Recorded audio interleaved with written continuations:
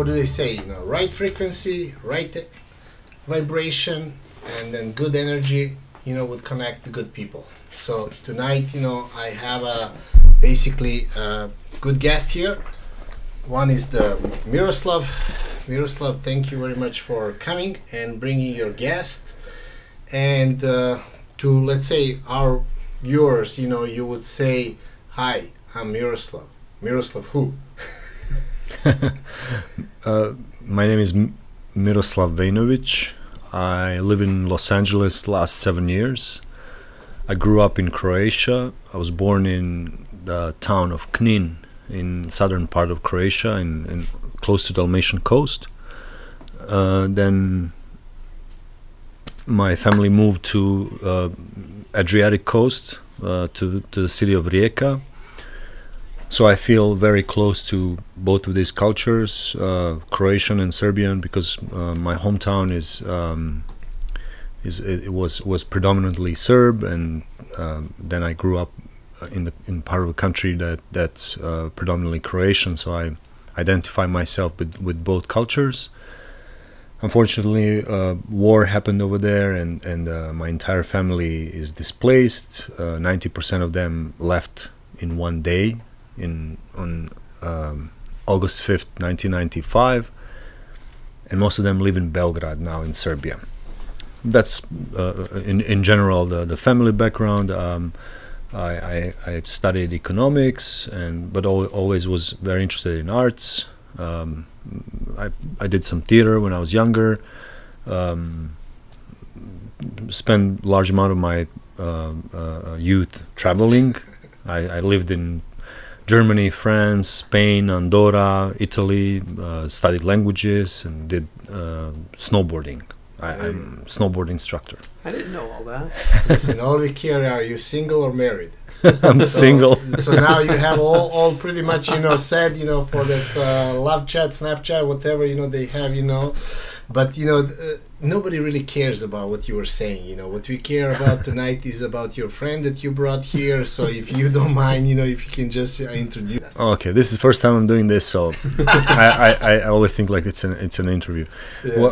Well, the reason why we are here with Zoran, I met Zoran on an event in Serbian church, and I found out that Zoran has a podcast channel called TeslaVision, and also I bought some amazing T-shirts that he had, Tesla with the humankind that was completely. I need to know, who's the guy drinking my beer in my garage, and we having pleasant time. Well, I'm representing my friend, very talented actor and musician, and filmmaker and producer, Aaron Guzzo. Mm-hmm. Who was born in Indiana, so he's a real American. And he's a very good friend and very talented musician, and I like his style, and I'm so curious what's going to happen in the future with this project. But he's going to Serbia and Croatia. He's going to follow Tesla's footsteps, and I was also surprised he's going to go to Manastir Ostrog, spend the night there, maybe stay with my family. I mean, definitely stay with my family. Aaron, let's steal this mic, man. Let's steal. Well, first of all, welcome. Thank Second you. of all, you are really on kind of interesting path. So I really would like to hear from you. How did it happen? My whole life, growing up in Indiana, I've always wanted to create a musical. Mm-hmm. I of course, saw all the big ones and listened to them religiously, and just hoped I could someday make something half as good as that. And I really, as much as I like to say I'm a creative type, I've never found subject matter that I found I could really set music to. I've tried, and it's always come up flat. And a few years ago, I stumble upon this online thing about some guy named Nikola Tesla, and it was akin to like finding out like about a war that happened you never learned about. It was like, how did I go 20 something years and not learn the name of, ever hear the name of the person that brought the era I'm living in. Yeah. And I've never seen such a difference between the legacy and legend of someone and lack of knowledge or interest in him. And it does seem in the last few years there's been a huge explosion in Tesla interest, thank you, Internet. And so I don't think I'm alone. Obviously, you're not alone. There are people out there who are discovering who he is and what he's done. And unfortunately, though, I do think we're, at least in America, it seems we're in the minority. When I tell people I'm creating this musical about Nikola Tesla, there's a few people who go, "Oh my goodness, that's amazing," but most people go, "Who?" Music stuff, you know. Is it parents, you know, yes. somebody, you know, they did, you know, so. I can tell you right now, I cried all the way to my first piano lesson. When I was in first grade, I did not want to play piano. I was of the ignorant belief that that's girl stuff, that's sissy stuff. I didn't want to. I mean, it was like 6 or 7. You know, I'm not thinking long term at that age, and I had in my mind that it would be a class full of like Juilliard maestros and me playing like chopsticks. And I remember getting there and feeling so relieved. It was just me. Just me and the teacher and myself. And I remember going, "Oh, okay, I can do this. No one will see my mistakes. No one will see how bad I'm going to be." I saw Phantom of the Opera. And when I was like 13, something like that. And to just see, oh my God, I'm there crying. And it's because of music. It's because of a story told via music. And I'd never felt anything like, you know, I'd seen, like any kid, 100 movies and I'd read, of course, lots of books, but nothing had just whopped me in the head like seeing the biggest of big stories up there. And so that was really the spark. And then what else is there? And so that was the first one where I saw here's the best case scenario where it's successful and it's actually well written. And I from there discovered, of course, so many other shows. And I mean, look, in high school, it didn't hurt that suddenly I realized, oh, girls who won't talk to me will talk to me if I play piano. That's the shallow answer, but it's true. And then a point came after that where I didn't even care if anyone's listening, where it was just for me. Yeah, some of us had to work much harder than you guys with guitar and music and poetry, and you know, I wish, you know, that. But then again, I actually did not go to school for music. My logic when choosing college was, well, I've spent my whole life studying music. But I wanted to go into film, and so I went in Chicago to Columbia to film school and for writing. And that actually helped, I really do think, helped because that was all about structure, telling a story, and here's once you peel back the special effects and the superstars, here's the actual blocks of how to tell a story. And so I'm hoping and thinking that a musical sort of pulls both of those worlds of musical knowledge and theory and storytelling, because the more I learned about story structure, the more I knew I didn't know. And just to go into music abandons storytelling, just to go into movies or TV abandons music. And so this is sort of the marriage of those two passions. Well, I think it's the same as like when you see some rock superstar shredding on their guitar, it looks like they're just having a hell of a lot of fun, and I'm sure they are. But for 99% of them, there was years of dun dun dun dun dun dun dun dun. You don't see that part. That's the part they don't. It just looks like they were born with it. I think same is true with storytelling. Before that amazing movie that took your breath away came, that person probably wrote some crappy movies that were necessary. For them to learn to get to that amazing thing. So yeah, I mean they both have those foundations that hopefully I've got. We'll see. We'll find out.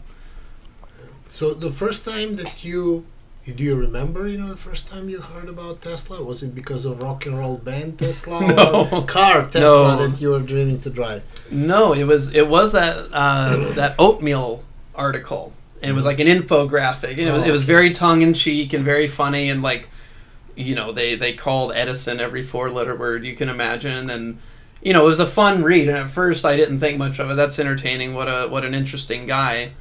And somehow, in like one late night Wikipedia binge, where it was way too late, and I was just in the bowels of the internet somewhere, I think stumbled upon just the Wikipedia page. And, oh yeah, I remember this guy.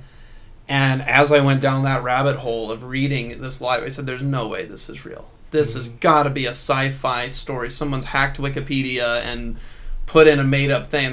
Of course, no, it was all real. This is, and then, so I'm gonna fast forward. That was years before I even put together on the musical. Anyone who's ever tried to make it in movies learns that those wheels turn very slowly. And so I was extremely frustrated and thinking about giving up and leaving Los Angeles. And so I thought, you know what, I'll go to grad school. I was applying to NYU, has a musical writing graduate program. And so I was applying to that, and one of their prompts is pitch an idea for a musical. And so I had 3 ideas. One was like a gangster musical, one was something stupid I made up, and one was Tesla.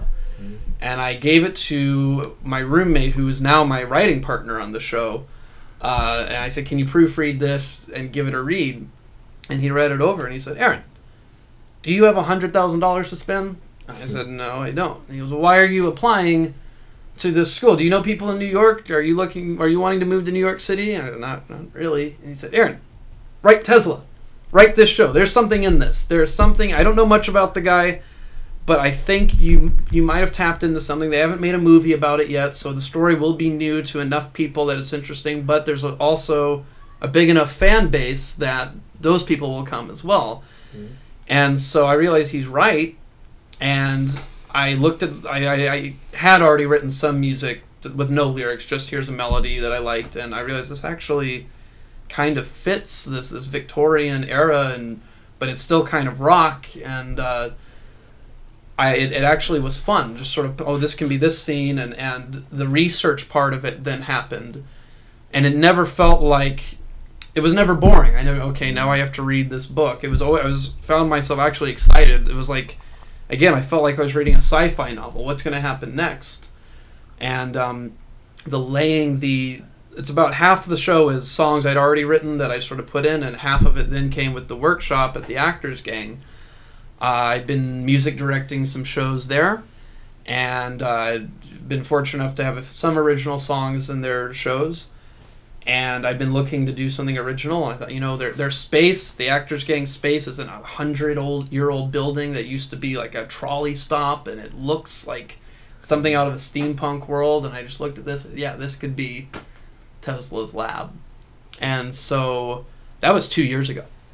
I had just the basic score. I just knew which song was which. And then for about a year, I really didn't work on it too much. I was looking for work. My life was, real life hit, as it tends to. Yeah. And it's been in the last 6 months. I was looking for a lyricist. I've never written lyrics. I didn't believe in myself on that. I was trying to get someone else to. And it turns out, if you ask people to put in hundreds of hours of work, they want money, which I didn't have. And I realized, how could I possibly ask someone to create the score for free? I simply don't have. And so... but generally, let's face it, you're doing this for free. You're doing it with a passion. I mean, when you believe in the project, you hope if it's good, that will result in some revenues and producing, some kind of benefit one way or the other. The dream for me is to one day sit in the audience and watch the show. That would be I would love that. That's ultimate dream of the creator. He's creating not for sake of money. He's creating for sake of his emotion. That he wants a lot to see things alive. That's the thing. So I really recognize that. But you don't think, like for example, that you can find people that are equally enthusiastic to be lyricist. I mean it's their how should I say, intellectual property one way or the other. You just think that people are much more driven today by money and not by emotion. Well, I'm on the wrong side of the country. If I were in New York City, you throw a rock and you're going to hit one.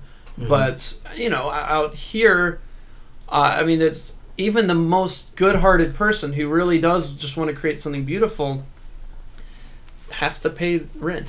I know. You can't tell the landlord, you know what, I'll give you $100 in rhymes. Yeah. You know, and so it's one thing to ask someone to, hey, will you do this favor for me? But I mean, the reality of creating lyrics to a full-length musical, most of which is sung. It's not like a Disney movie where it's talk, talk, talk, and then 4 or 5 songs. It is 90% sung. So when you were doing, those stuff, like what's the name, for screenplays, one way or the other, you have the structures. How different is like musical versus storytelling in sense. On the most basic level, films have 3 acts. A show, a musical, has 2 acts. Okay. However, I think I have unintentionally sort of written this as a 3-act thing, and we just kind of have a break in the middle of Act 2, where it really is childhood, growing up, the rise to fame, the years of fame, and the battle with Edison, which he, in a sense, did win, in the sense of the world did go with alternating current, even if maybe Edison won the battle of public opinion. And then Act 3, the second half of the show's Act 2, is the later years and where it goes, which a lot of biographies, by the way, their biography of Tesla ends at like 1905 or 1910 after Wardenclyffe was shut down. The guy lived 30 years after that. He was alive for several years, but all the biographies are about the current war and the battle with Edison. But he had person's alive several years after the action's over, and that's a little bit of what the show's about. I wanted to have innocence in discovering Tesla, but since I already came here from Europe, from former Yugoslavia, where Tesla is a legend, and my first contact, I remember when I was a kid, was on a 50,000 note, in this pose where he's reading his blueprints.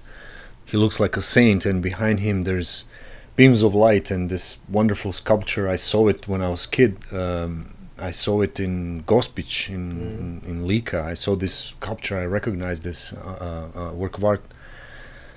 And so there's layers of contact with the work and legacy of Tesla, but I kind of wanted to start from the beginning. I didn't want too much to be to bring that perspective, of course, because a lot of things are involved with his name in former Yugoslavia, starting from politics, from the fact that somebody blew up his sculpture. The same sculpture I saw, it was blown up in the war with a dynamite. I didn't know that. Yeah, and it's definitely people who are my friends who were studying at a technical university. Their knowledge of Tesla or their I was always curious. What is it? And then, but not until I came here. America is rediscovering Tesla. First, I don't know, I came to US, and then I found out about Elon Musk, who made the car, named the car after him. And so I think in a way it's better just to come with a clean mind and see what's going on here in this country, because this is where he really made it. And I think this was the place, this was the only place where he could make it. And I think that looks like now this death that was left because Tesla died in poverty, and I mean not in poverty, but he died forgotten from the world. He was in poverty. He owed a lot of money. Yeah, but I mean, he owed a lot of money. He died in this luxury hotel, but of course his life was the life of a saint, I think. Mm-hmm. That's what I see. So I definitely feel his spirituality. I think that was equally important about him as much as his how he was downloading technical knowledge from wherever source, thanks to the education. So the discovery of that that a geek America, that there's a rediscovery of Tesla here, was for me, it was woke up the interest and see, oh hey, what is it that, okay, I want to know. He invented the 20th century. He predicted the future. He built up the world in which we are living now.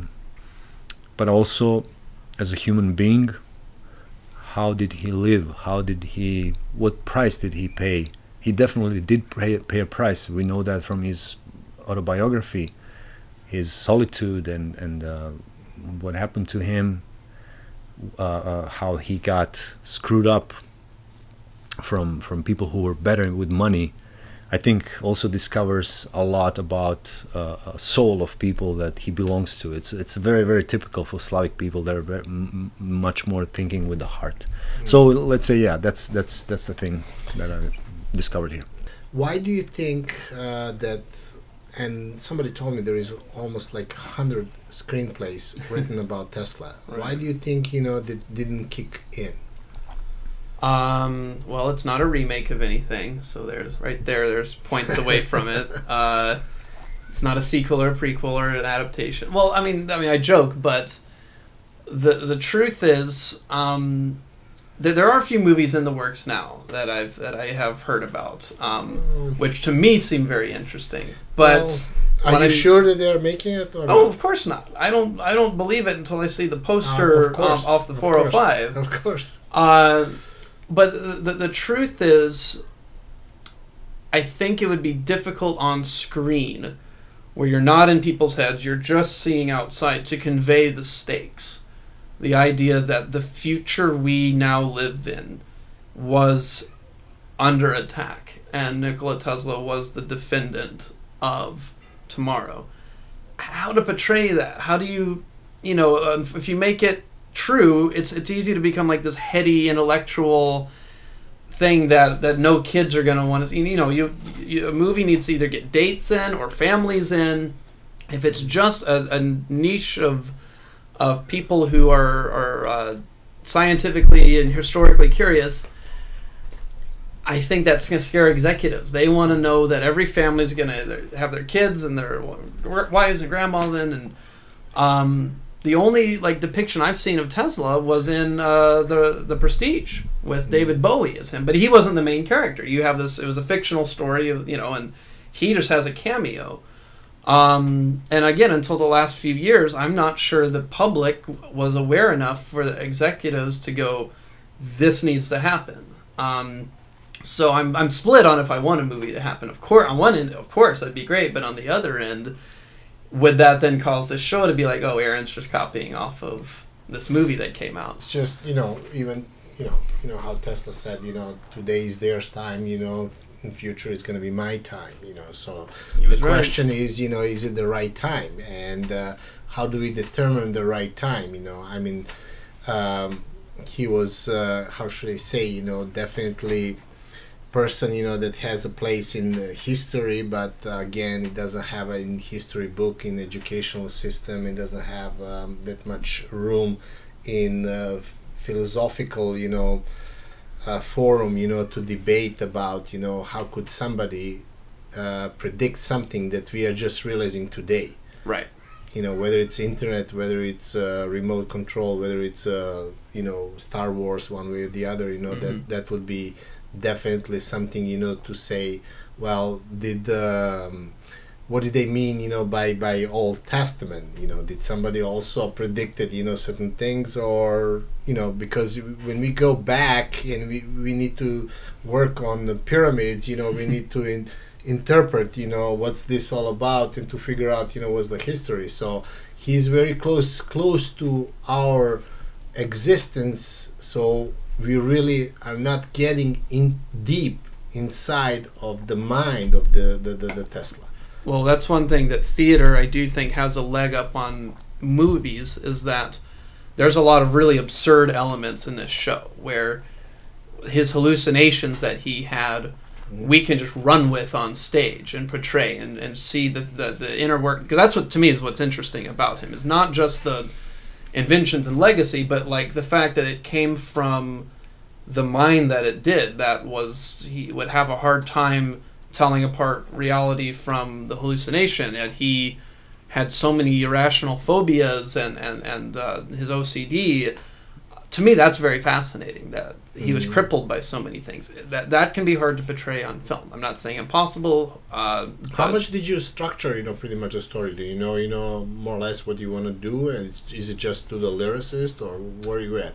Where I'm at now is my writing partner and I are writing the lyrics. We've got 5 completed songs that we're proud of and would show to other humans, and then a few others that aren't quite there yet. I mean, and there's like 15 more to go, so we're only maybe a fourth done. And I am finding that I'm actually loving writing lyrics. I like the challenge of it.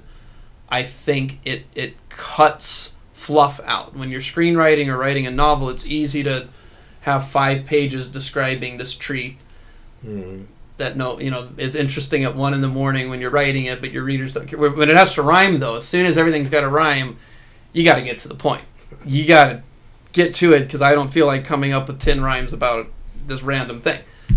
So I'm grateful in looking back that if I had handed it off to someone else, that would have been great, of course, but I would have never had the experience of diving into that, and so that that's where it's at right now, is the lyric writing form. And it is, as far as the structure, we have the outline, we have what the melody of each song. I have it 150-page score written. It's just, most of it is just the notes, and I've just written in this song this happens, in this song one of his hallucinations messes up a dinner party, whatever it might be. And then as I write the lyrics, we're finding sometimes we stick to exactly what we meant, and sometimes when the song's done, I go, oh, this is taken off to somewhere totally different than what was on there. What's the idea behind, more or less, your idea with the trip, overseas? I guess a sense of, who am I to get into his head and claim to know the inner workings of one of the greatest minds of humankind. If I've never seen where he lived, breathed the air where he was, and yet I'm trying to create the definitive piece of entertainment about his life, and I don't have the connection that Miro does. I don't have the connection that millions of other people who do live in Croatia and Serbia in that area have, and it wouldn't seem right to, on opening night, to say, yes, I know the Tesla story. Yeah, I can read 1 million books. I can read all the articles. But wouldn't it be a shame to write the show, open the show, and go see it, see the patents, see the original creations, prototypes, and go, oh, I got it wrong. To be honest with you, I'm a little bit fat and tired, of people claiming his existence, or claiming his nationality, or claiming his, whatever, feeling sorry for him one way or the other. And you were saying also, how you want to really extreme professional approach to give, and everything is, how should I say, accordingly right, and I'm fine with that. The only thing is, what I'm not fine about, is basically that you are absolutely entitled to your own guts and feeling, right. And if you're an artist, you're going to express that guy the way you see it, and you have full blown right to do such a thing, and definitely it's beautiful that you want to kind of, for your own sake, get that little bit more deeper, feeling about that person, right. And it's very noble that you're doing that, but then again, there is no reason, to hesitate to portray it really in your lyric and everything. Absolutely, right. Absolutely. Let me clarify then. I guess what, in as many words, I should just say, if I'm going to break from his story and take a liberty, I want it to be on purpose. I want it to be because I said, yes, I know this is how it happened, but for the sake of the show, I'm going to do it this way. Instead of finding out, oh, I broke from the story by mistake. If I am going to take a liberty, let it be an active departure from, like, example, one I'm making is Tesla's lab burned down. I believe, I might get this fact wrong, but I believe it was 1895. Mm-hmm. And for the sake of the story, I am moving that up a few years, simply because I'm making it happen at another low point in his life, simply because that's a visualization. That is a visual low point of his lab being wrecked. It on stage, that worked. We see, oh, things are bad, instead of just a guy sitting in a chair going, "Man, I'm bummed." So that's one departure where I'm sure the people who do religiously follow him are going to go, "Hey, that's not how it happened," and I'm going to go, "I know, yeah. I moved it up 5 years. Sorry." So in too long did not read. I'll just say let the departures be on purpose. Yeah. Right now they're opening that boulevard in Hamilton over there in Canada. So there is a lot of statues being placed left and right. But that's, how should I say, personal initiative. Right. What I'm doing as well, it's not really to recorrect history. It's just fulfill my, call it, ego and satisfaction. And it's worth talking about. when you're saying is are we gonna correct the history? I don't think so. It's not our how should I say, job to correct something or what. It really doesn't matter. I mean, he's finding his place by itself. Somebody told me that actually Elon Musk is Edison guy, but the only reason why he got Tesla name because it's a free domain. So it's ugly, sounds ugly, but I really don't give a damn for that, because Elon Musk did beautiful things and he's continuing to doing beautiful things, and the guy is on a roll and on a mission, and you see that he's changing world. I mean, he's the one who won electrical car war, because the electric car was killed before, but he won. So that's the beauty about Elon Musk. And every time I see a Tesla go by, it's like a victory in my day.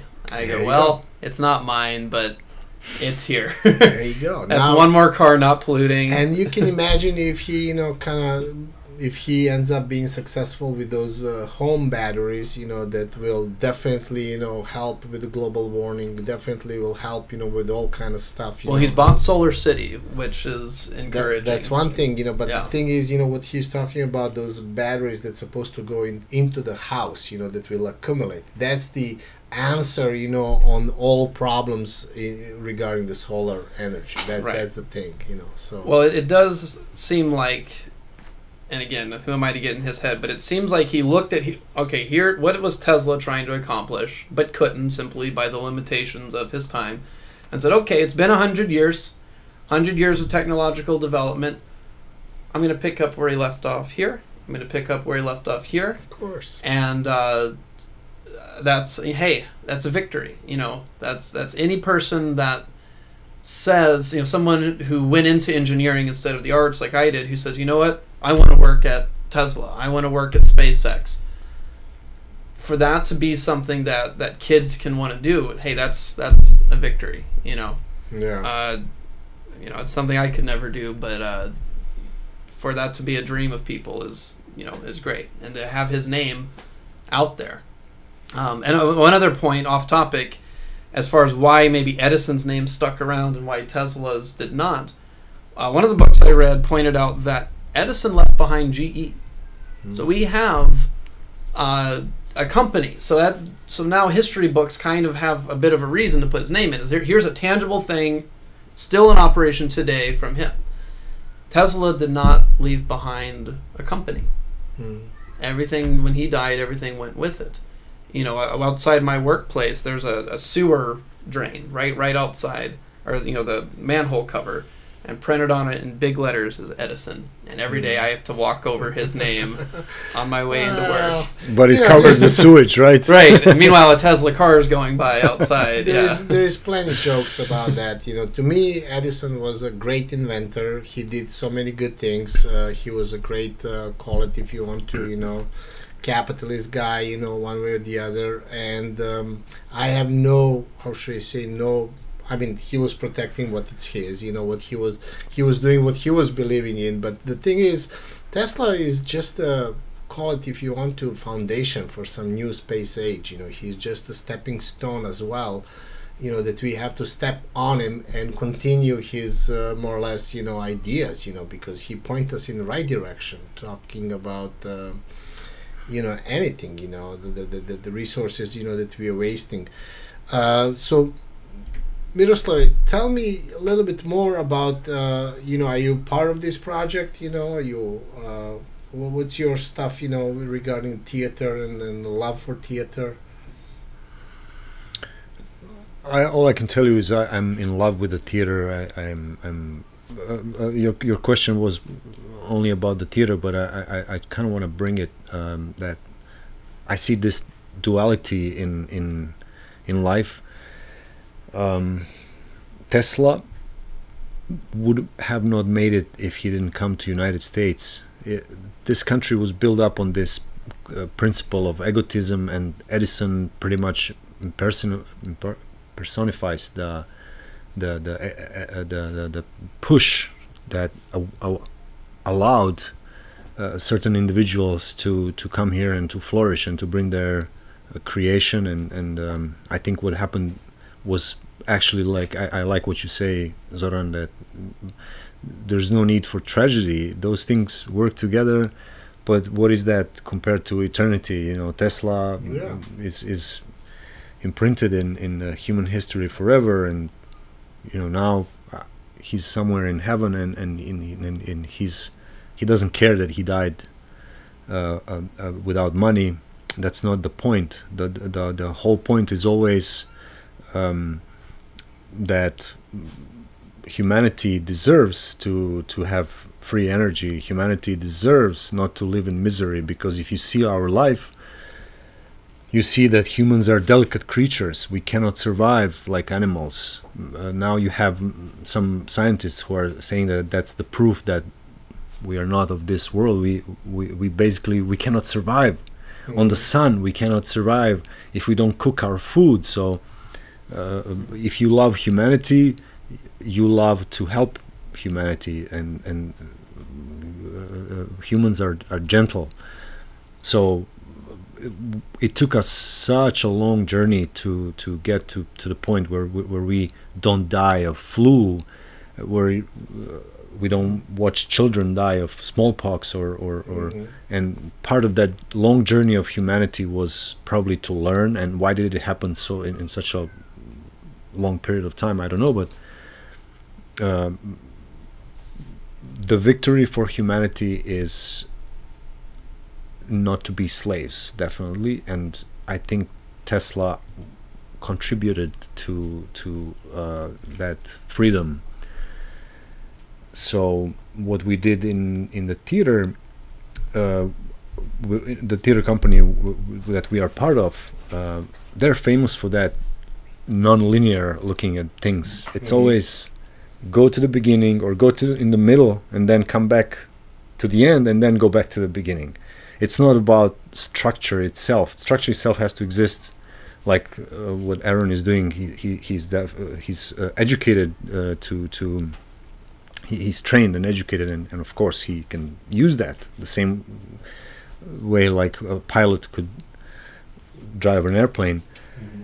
But the main thing is to make a discovery and wake up the emotions in us and celebrate. Celebrate. It's always, life should be celebrated. Humanity should be celebrated. Tesla's contribution to life and to the age that we live now. But also, theater also can play an important role in. It's almost like alchemy, and books and I mean literature and poetry and music and theater uses its own chemical formulas to produce a reaction. It doesn't have to be logical to some people, but what's important is what it leaves inside of you. So I think we're gonna take this kind of journey.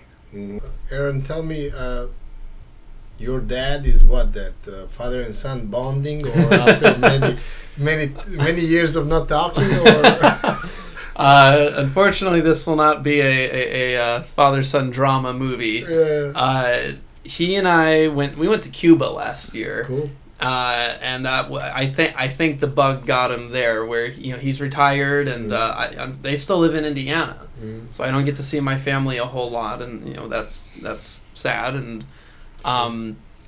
I think this is as good an excuse as any to go see the world, see something. He's been reading Tesla books as well, just because it's fascinated him, and I think he's. I mean, we're not just. Also, I should say, we're not just doing Tesla. There's going to be a few days where, since we're in the area, we are going to do things like Dubrovnik and just see. It's beautiful, right? Just see the sites. But I think he's wanting to see the world, as anyone would, and it's no fun to see it by yourself. We just need a couple millions, to move this project to happen. Just your spare millions you have. There you go.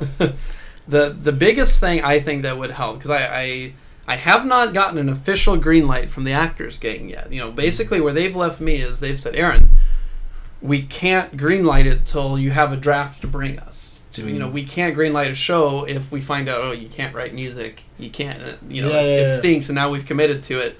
So where they're at now is they said, when you've got your first draft, what we're going to do is I'm going to present it to the gang, the Actors Gang, and here's the show. We'll have the actors just read it, and basically a radio drama version of it. And I think that, as far as your question, what can the people out there do to help? I think it would really help if they knew that there's an audience for this, that there would be people excited to see a rock opera dramatizing the story of Nikola Tesla, that there would be a line out the door that, I can talk all I want about how the noble aspect of just wanting to show this to the world, but that doesn't happen if there's no audience. Yeah. If it's performing to mom and dad out there. So I think if they could see that it won't just be the hardcore theater lovers, but it will be people who've never set foot in that theater, people who wouldn't normally ever go see a musical. There is the misconception that musicals are just kick lines and jazz fingers, and so people go, oh no, I hear that all the time. I don't like musicals. I hate musicals. And then I go, well, do you like Disney movies? They, oh yeah, I love that. And I'm like, well, those were written by musical composers. So just let them see that, there'd be an audience, not just in Culver City and Los Angeles, but to anywhere the show were to go, that people would say, hey, honey, let's go see Tesla the musical. That's what would really get this going, is the knowledge that it's not just Aaron in his living room hammering it out on the piano for no one. So since Aaron is making something that can easily be either a theater piece or a movie, and that's going to be a huge project, and who knows what's going to happen with that, that's his work. I'm helping him because I like the project from the beginning, and it's very noble. But my proposition for you, Aaron, is make a lot of footage and make it personal. Make that movie about your journey with your dad. I know that Tesla, vested power in me, so I can officially declare you as a Teslians. I would love to wish you good luck on your journey. Thank you. We'll be watching you, helping you, and no matter what, admiring your work, what you guys doing. So I'll try to make it worth admiring. So thank you. Yeah. There you go. Thank you very much for stopping by. Hvala ti, Zorane. Of course.